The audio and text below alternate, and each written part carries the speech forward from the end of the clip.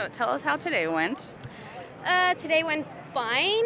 I had some little mistakes here and there, and it wasn't perfect. But considering my process along the way, it wasn't that perfect with my ribs, and unfortunately I had a little bit more pain today than at the podium training, so that was kind of sad. But I had to turn that switch off when I went in the arena and just not think too much about the pain, and of course just go for those finals. And yeah, beam, it's going to be very tight. It's very sad to see that you don't have that much of a score after a routine like this. I know it wasn't perfect, but I had expected a bit more. But they didn't count my last gymnastics series, so that was kind of sad, and I thought I had it. But yeah, everyone gets scored like that, so yeah, we'll see about that. And floor was good at the beginning, but then I did miss my connection with my pirouettes, so I thought I needed the one, but then I really tried to give energy at the last series, because I knew at Rio I fell on my butt with the last series, so I didn't want that to happen again.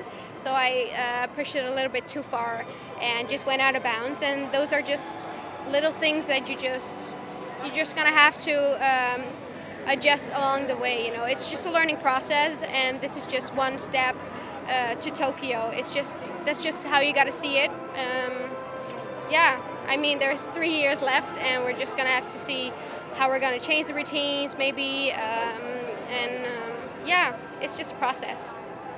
Which series exactly on beam did they not count? The last one, like the pirouette to this one, I don't know what you call it, and then that one. And I thought, because I really tried to do a plie and get it slowly in, but they didn't count it, so then you just lose much, you know, that's just so much bonus for me. And then you just get punished. But if everyone get judged like that, then it's fine. But it's just sad to see that I couldn't score above a 13, you know, for me, for this routine. And I know my dismount wasn't that good.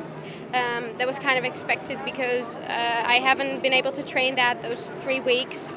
Only this podium training I did a really good one, but so it was expected because of my ribs. It's just how it is, you know. And Tisha told us that she was having the same problem that the men had yesterday with the floor in the training gym, and so she changed, like, the dead spot, the hole in the floor, so she changed her line so she wouldn't hit that spot. Did you notice anything with the floor at all?